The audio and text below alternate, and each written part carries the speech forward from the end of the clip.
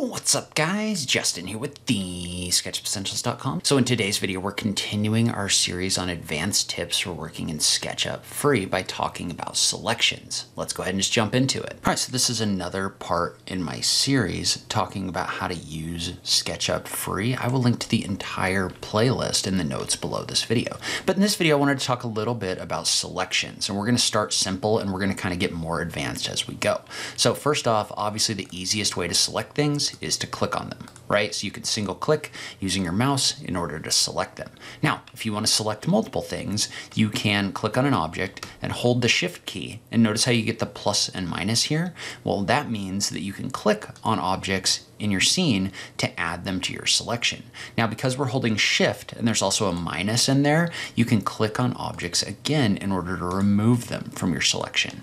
Now, you can also select objects by dragging a box across them. And so let's talk about that real quick and then we'll come back to this. So there are actually two different ways that you can drag a box across objects in order to select them, and they're both very valuable. So the first is you can click and drag, right? And if you click and drag, the direction that you drag is going to make a difference. Notice how the kind of box that's drawn when I click and drag in here is going to change based on if I'm dragging from right to left or left to right.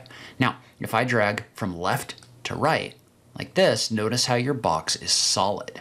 What that means is that you are currently in a mode where it is only going to select things that are 100% inside of this box.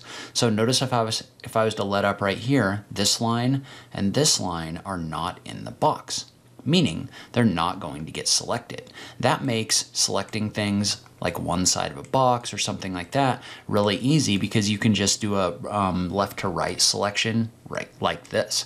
Now, say you wanted to pick up more. Well, what you can do is you can drag a box from right to left. And when you do that, you're going to get a bounding box that's dotted in here, right? And so that dotted means that it's going to select anything that is either inside of the box or anything that the box touches. So if I was to click and drag across here, notice how even though these faces aren't fully in the box, they're still going to be selected. So we can use this in order to select basically anything that our bounding box touches, like this.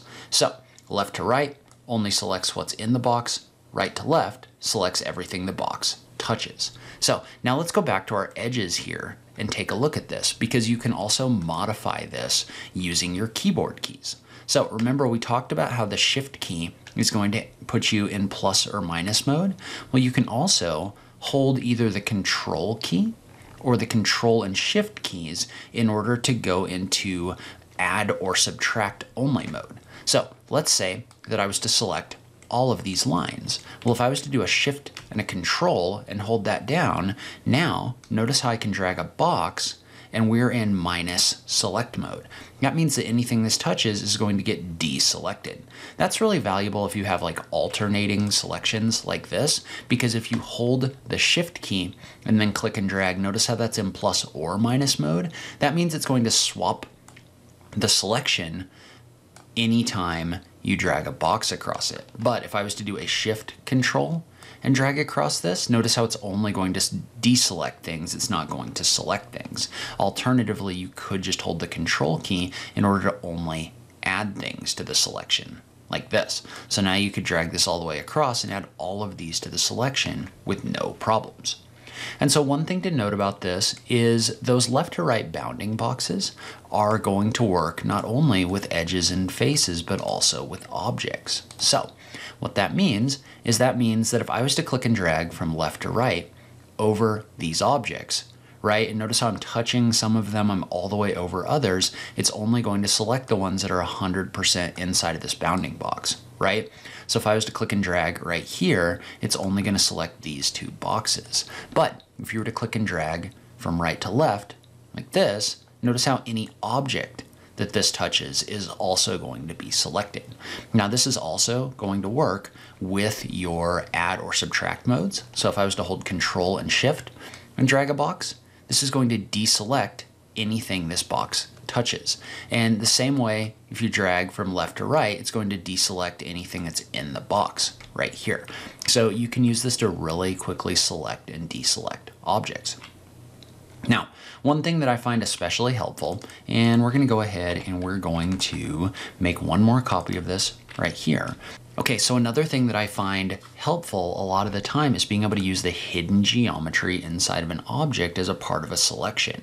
So, for example, I've got these 3 spheres in here. And so right now, all I can do is just select the overall sphere like this. I can triple click and I can see the hidden geometry in here, and then I can do like a shift click like this. That is one other way to do selections on this, but it's not really especially great.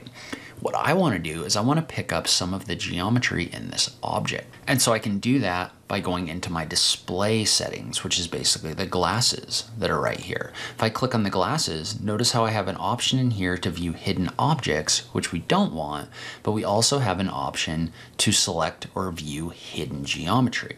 So what that means is that when we toggle our hidden geometry on, now we can come in here and we can select the individual parts and pieces that make up an object. So for example, say I wanted to cut a hole in here, what I could do is I could come in here and I could shift click and individually select these different faces that are in here like this. Well, because I can select them as independent geometry, I could come in here and I can delete them out, giving me the ability to cut holes in objects and other things like that. Now, this can be especially helpful if you want to like cut an object in half, for example. So what we could do, right, is we could come in here and we could do a selection like this, select this whole thing, and then do a delete. And what I can do is I can delete out half of this object by selecting the hidden geometry in here. Now, one thing about that though is I didn't get it exactly perfect. And that is due to the camera direction that I had in this object. So your camera really kind of affects the way that you can select objects inside of SketchUp. So what we want to do is instead of having a view like this where I'm trying to like pick out little pieces of geometry and other things like that, what I want to do instead is I want to go into my view settings really quick, or my scene settings, and I want to toggle us out of perspective mode and into parallel projection mode.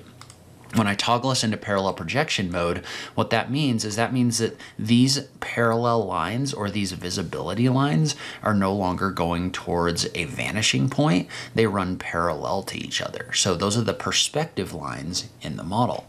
Well, what that means is that I can now have true plan views or elevation views, right? So I can go straight top down like this. Well, now if I drag a box like this is going to pick up everything that's inside of the box, and I can know that I've been able to pick up the proper geometry in here without actually picking up any of this other stuff. Now you do want to be a little bit careful with where you place your lines, but notice how I can come in here and select all of that. Well, now if I hit delete, right, I was able to completely cut this object in half. If we go into the front elevation view right here, we can do the same thing, right? Where it's really easy to pick up this geometry that makes up half of our object. So I can come in here and select this and I can delete it out just like this. So you can use your view in order to make selections easy as well. All right, so leave a comment below. Let me know what you thought about this, if you knew about these tips, or if there's anything that I missed. I just love having that conversation with you guys. I will link to my SketchUp free essentials playlist on this page if you're looking for more SketchUp free tips. As always, thank you so much for taking the time to watch this, and I'll catch you in the next video. Thanks, guys.